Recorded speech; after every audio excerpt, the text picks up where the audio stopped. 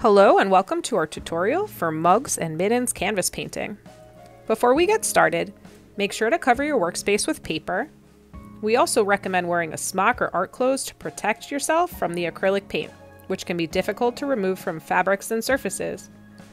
In addition to the supplies from your kit, you're going to want to grab some water and paper towels from your home for rinsing and drying brushes.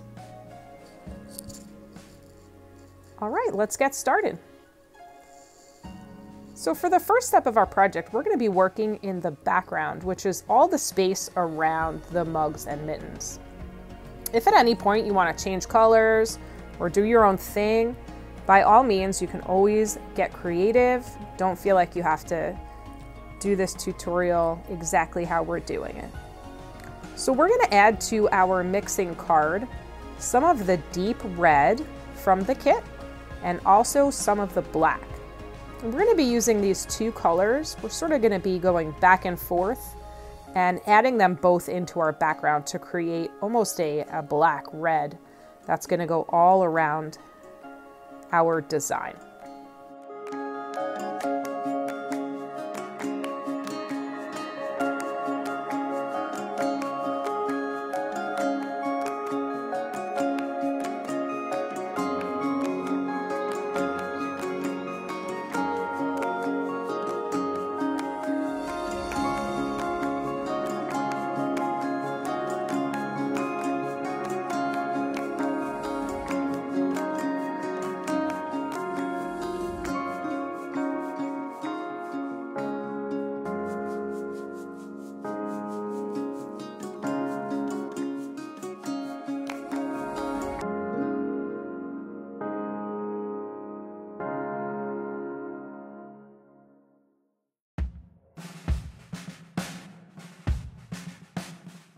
All right, so as you can see now that we've started painting this sort of bottom corner here, as we apply the red and the black, we're mixing them together on the canvas. If this doesn't seem doable to you, you can always mix your red and black together on your mixing palette and then just apply them, you know, as one solid color. It's kind of fun though, just to dip into the red and dip into the black and go back and forth and kind of do that mixing on the canvas. You're going to notice too, as we work around towards the edges, I'm going to tip my canvas up so that whatever color I have on the front of my canvas, I'm also wrapping around onto the sides, onto the edges, right? So I'm talking about the four vertical sides of the canvas. When you hang this up on the wall and these edges are done, it gives your canvas a nice finished look, just in the event that you decide not to frame this artwork at the end. This can give your unframed artwork a nice finished look. So we do recommend doing this as you move your way around your canvas.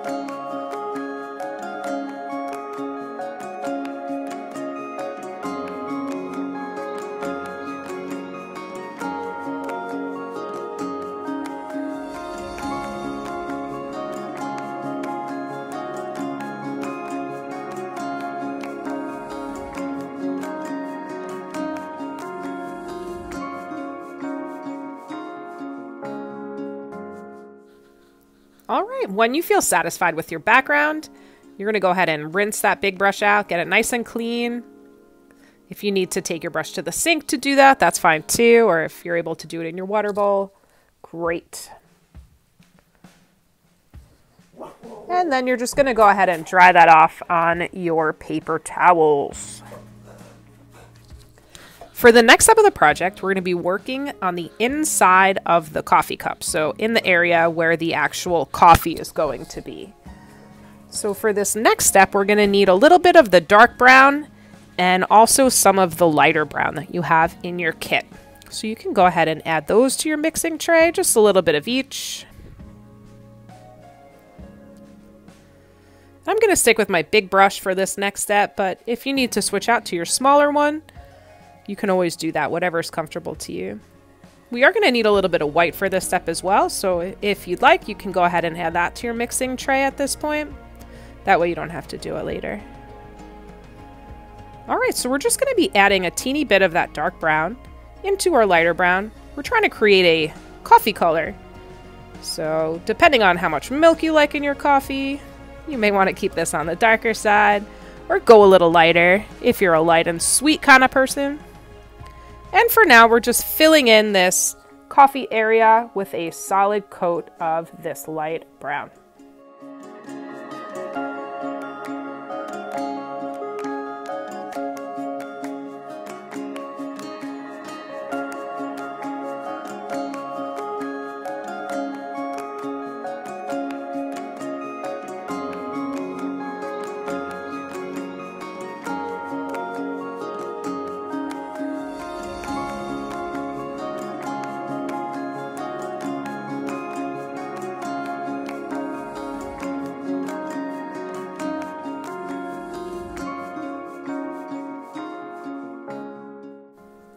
When you're happy with the coffee area on your project, you can go ahead and rinse out that brush again, get it nice and clean, and dry it off on the paper towels. You should still be able to see the outline of the heart that is on the inside of the coffee area. We're going to swap out to our smaller brush and we're going to be filling in that heart that's right in the middle there. It's going to mix together with the brown coffee area that we just painted, and that's fine. At the end of the project, we're actually going to be coming back and putting a second coat on this. So don't worry if it gets a little bit discolored, it's totally cool. Also with our white brush and with our white and the small brush, we're going to want to add a little bit of a ripple effect that goes around this heart. So just some movement in our coffee. Nothing crazy, just a couple of curved lines that go around where this heart is. I'm going to start out using my small brush, but I'm actually going to go back in with my big brush just to blend a little bit. And you can kind of play around and see which of those two brushes you like best for this step, but this is just a little subtle ripple in our delicious light and sweet cup of joe here.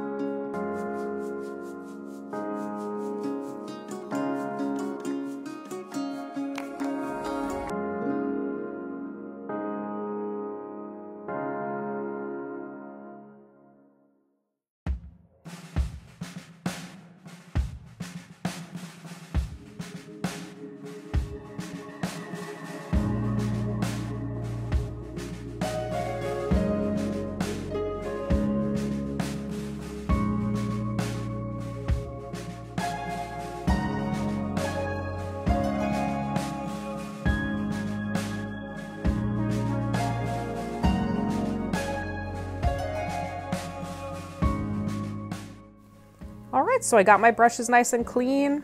I've added my next color to the mixing palette here. So for the next step, we're going to be mixing together this green color and the white, okay? We're going to be painting each section of our cup one by one. The reason we're going to do each section separately is so that we can kind of give it a little bit of shading and we don't lose the line. So we're clear like on which part is the handle, which part is the inside of the cup, and which part is the outside of the cup. So you're gonna see as we go through, we're gonna be doing the same step on each section. We're gonna be painting it a solid color and then going back in with a little bit less white and a little bit more of a deeper color to kind of shade that area so that we can see the difference between that section and the next section. So right now I'm just taking a little bit of the deeper color and I'm just going right along the line between the handle and that inside rim of the cup. And I didn't wash my brush, I just kind of wiped it off on the paper towel, and I'm going to repeat these steps again. So I'm going to use the lighter color and fill in, and then you're going to see I'm going to go back with the deeper color and do some shading. And then we're going to do the same thing on the big part of the cup.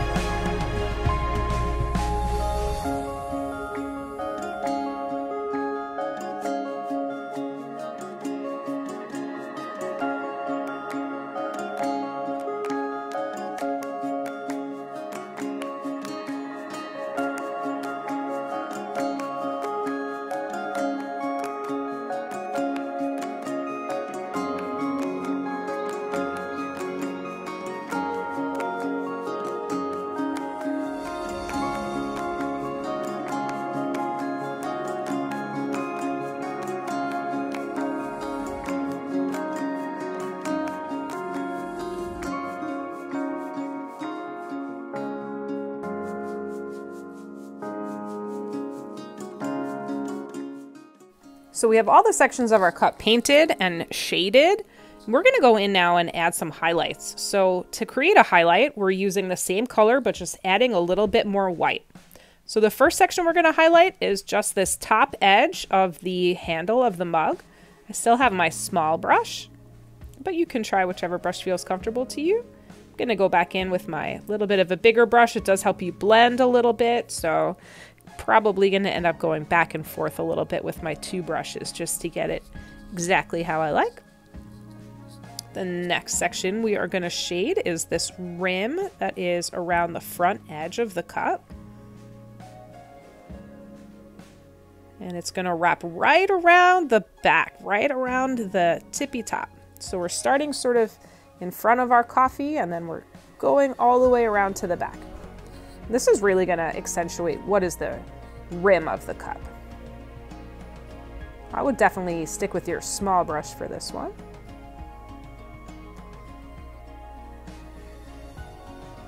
And make sure that you're making your highlight color different enough from the colors that are pre-existing on your canvas. You really want this to stand out. You want to really be able to see this rim and the highlight on the handle as well.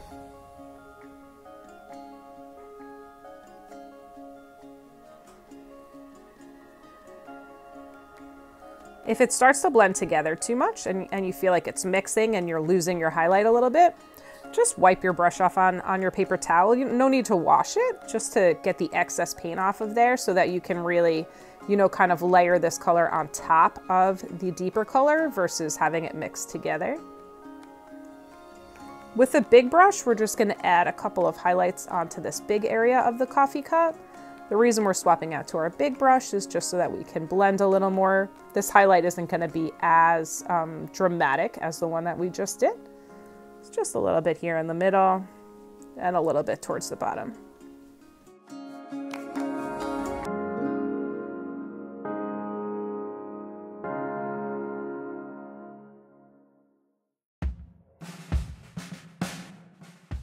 So our cup area is done. It looks great. Our brushes are clean, and we're going to be moving on into the mitten area.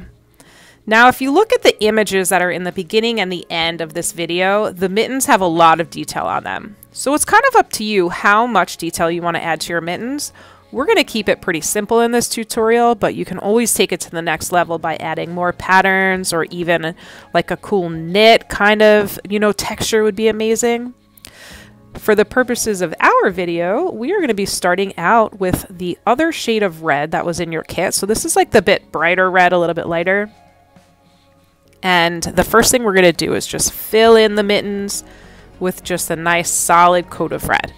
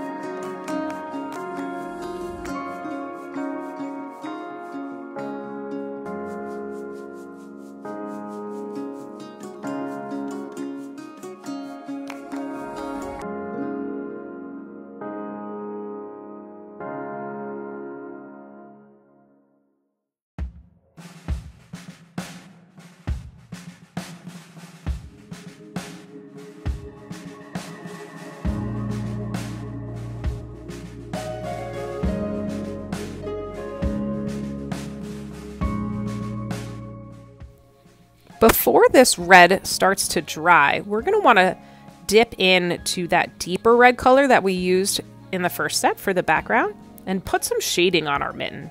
So this shading is going to go down in the bottom 1/3 of the mitten. And you can watch, it's kind of going to just scoop down towards the bottom and then taper off as it moves up. And we're going to go ahead and shade that little thumb area as well. And once we're happy with the way this mitten looks, we're going to pop across to the right-hand side and repeat these steps for the second mitten.